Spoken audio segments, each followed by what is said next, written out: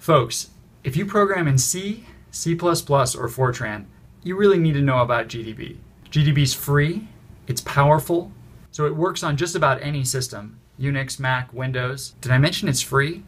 Anyway, today I'm going to teach you how to use GDB in 60 seconds. Compile your program with the -G flag. Start GDB and tell it what program you want to debug. Tell GDB where you want it to stop. Breakpoints tell GDB to stop at a function or a line of code. Clear removes breakpoints. Watchpoints tell GDB to stop whenever a variable changes. Run runs your program. Print prints the value of a variable.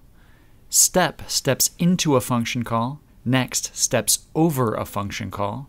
Enter at any time repeats the last command. Continue continues to run until the next breakpoint or watchpoint.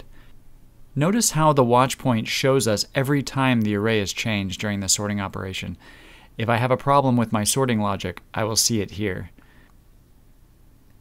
If my program segfaults, GDB will tell me where it crashed and give me a chance to inspect my variables. List lets me look at the code I'm debugging. Finally, quit ends the GDB session.